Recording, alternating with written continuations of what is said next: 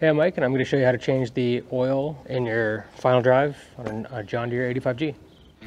You can buy gear oil for your final drive or even a complete final drive at FortisHD.com. To service your final drive, you'll need 1.2 liters of 85W140 per side. If you're doing this service yourself, make it easy and purchase one of our service kits that will have every filter you need. FortisHD.com. Special thanks to TekamoHD for providing the mechanical expertise seen in this video. If you need to book a mechanic, reach out at TekamoHD.com. So first you want to position your machine so you have your level. This is your fill level, your drain, and up. And then get yourself a container of some sorts that you can fit under here.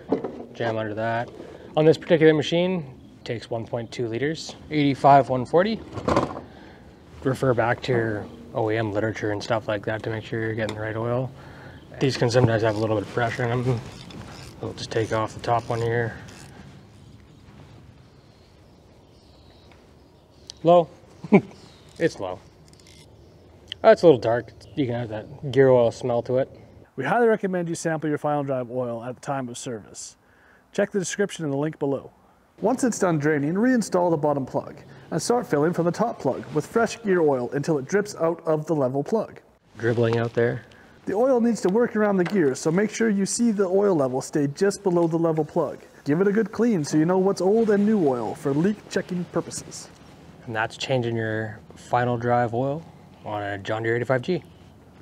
If you don't have time to do the service yourself, or you want to get on a preventative maintenance program, reach out to TekamoHD.com and they can set you up with a heavy-duty mechanic in your area.